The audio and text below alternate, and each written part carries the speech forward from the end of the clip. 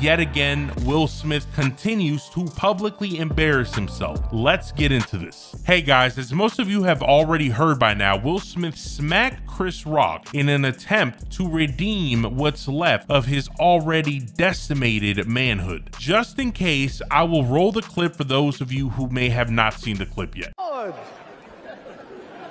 I love you. G.I. Jane 2, can't wait to see it. All right?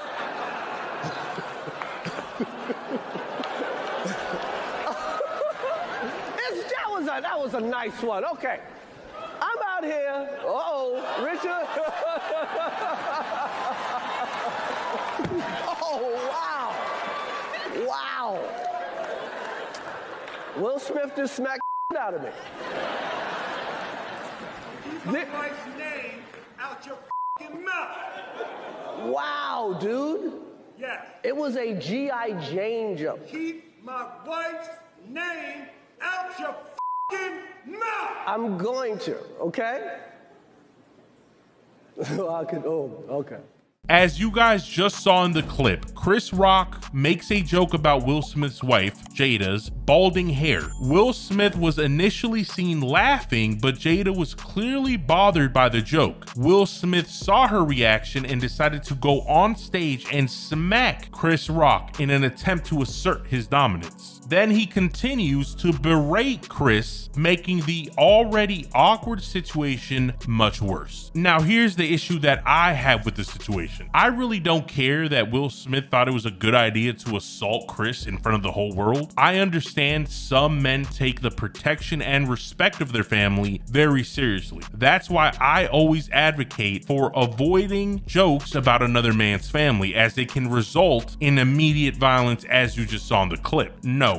My real issue stems from the disingenuous nature of Will Smith. Let me explain. Will Smith is not the kind of guy to just go randomly smacking dudes for making an obvious joke at an award show, where roasting is expected to take place. These guys have gone to enough award shows to realize what a joke is. For God's sake, they hang out with and work with comedians on the regular. They know very well what a lighthearted joke is. Even Will, as you just saw in the clip, was initially laughing at the joke. In my opinion, what Will Smith saw was an opportunity to change the narrative about how masculine he really is. As many of you know, for the past few years, Will's relationships and family life have been on blast, mainly due to the family's own policy about being open regarding most issues they have. They put their dirty laundry on Front Street for the world to see. Jada specifically does this on her own show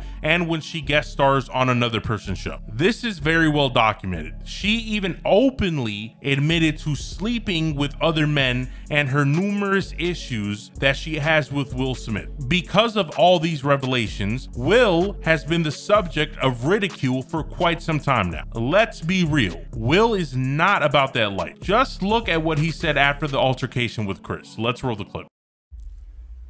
I am overwhelmed by what God is calling on me to do and be in this world. Oh, wow. Wow. I want to be a vessel for love. Oh, wow. Wow. I'm being called on in my life to love people. Oh, wow.